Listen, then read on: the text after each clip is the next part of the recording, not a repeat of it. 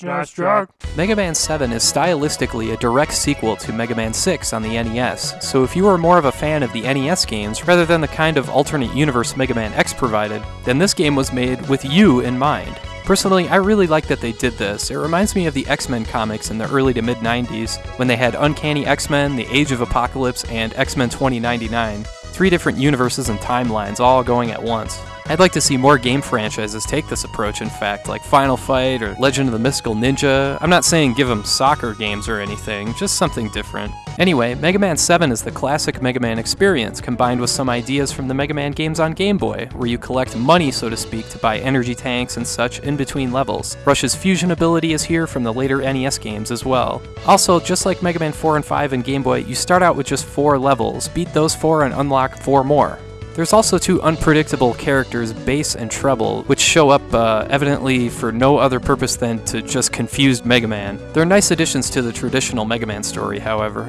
I do have to admit, I'm a little disappointed in the level design. It's kinda sorta bland at times, but it does have some interesting gimmicks. I did really like Blast Man stage. But yeah, this is just classic Mega Man controls, jumping, shooting, sliding with help from Rush. No wall climbing though, like the X series. My favorite thing about Mega Man 7 is that it just looks and sounds so nice. The music for each level is unique and memorable, each track sounds bright and clear as a bell, and the level themes all stand out and look really fantastic. Visually, this really does come across as a more beefed up version of the NES Mega Man games. The backgrounds, the foregrounds, the enemies, Mega Man himself all look razor sharp and alluringly colorful. This game really draws you in with its visual style. Seriously, it's like pixel art cocaine.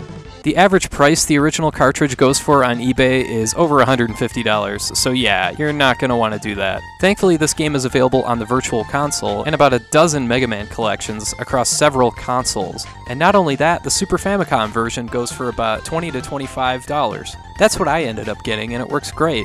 I do miss what's said in the exchanges with Dr. Light and friends, but some of the humor still gets across, like when Mega Man puts on the wrong helmet. Whoops.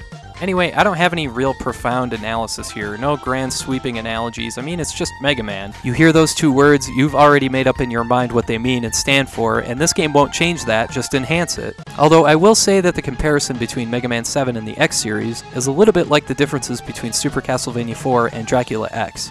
Mega Man 7 is aesthetically brighter and bouncier, for lack of a better term, and Mega Man isn't as overpowered as X, just as Richter wasn't as strong as Simon. It's really about what you'd expect from a classic Mega Man game, although I wouldn't rank it quite as high as the early games in the NES series, and personally I like X's abilities and upgrades to be more fun. But still, you can't beat that classic Mega Man action, and Mega Man 7 has that in spades.